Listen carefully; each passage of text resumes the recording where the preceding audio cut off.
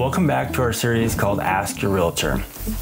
I was recently asked a question about earnest money and what it is, where it goes and how it gets back to you. So let's dive into earnest money. So as a buyer, they have the most recognition of earnest money because when you start shopping for a home, once you write a contract, you need to put in that contract how much earnest money you're putting towards the contract. A good rule of thumb is maybe 1%. I recommend something around like $3,000 to $5,000 depending on the purchase price, but you can do less and you can do more. But what does earnest money do for you? Well, it eventually becomes part of your down payment. So it just doesn't disappear. Say you put $5,000 of earnest money down and you have a $20,000 down payment. At closing, on the closing disclosure, you're gonna see a line item for earnest money that's being included as a credit to you as a buyer. Earnest money is also a way that you show the seller that you have skin in the game, you have a commitment level. Because that earnest money, there are certain deadlines that once you pass, you may forfeit that earnest money to a seller. So, and it all depends on how the contract is written. Typically, our deadlines are due diligence deadline, where, before due diligence deadline, you get an inspection, negotiate it if you need to. And then once you move past that, then there's the finance and appraisal deadline. So if your financing isn't in order, if the appraisal has an issue, you can cancel before that deadline and also get your earnest money refunded to you.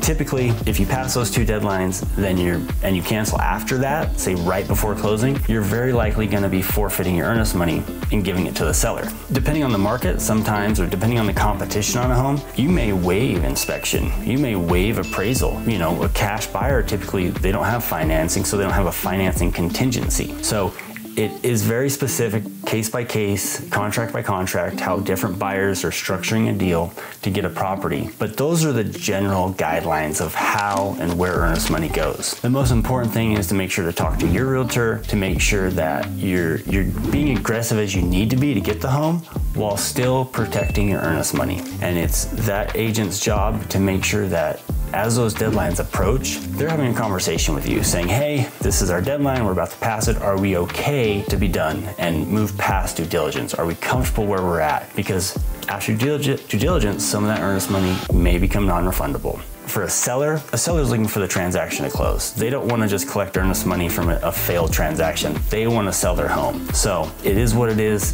Buyers and sellers are trying to commit to each other to make a deal happen. So there's obviously a lot of negotiation in there, and just the earnest money is a way to add extra skin in the game for everyone to help get it done. If you have questions or want to discuss this more, feel free to schedule a call with me at the link below. Thanks for joining me.